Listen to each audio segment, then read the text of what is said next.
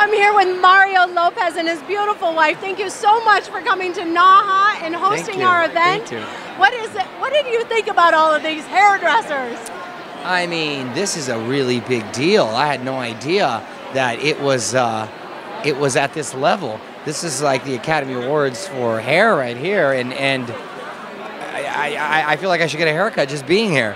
But I'm really cool. It's really cool. I'm really happy to be here and being honored with the award that I'm getting and to host the event. You know, it's a fun date night for us. I love that. Can you tell us about your charity work?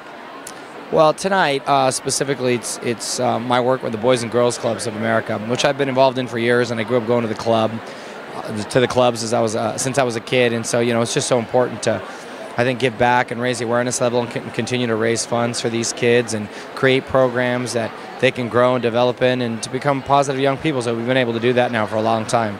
I love that. And I got to meet today Dean Benowitz, who works with you a little bit on the X Factor. So it was fun to meet him. He says he's here. He might give you a haircut. I need one. I wasn't scheduled till next week, but I'll take it. He's good. I love it. Thank you both so much and congratulations. You got it. Thank you.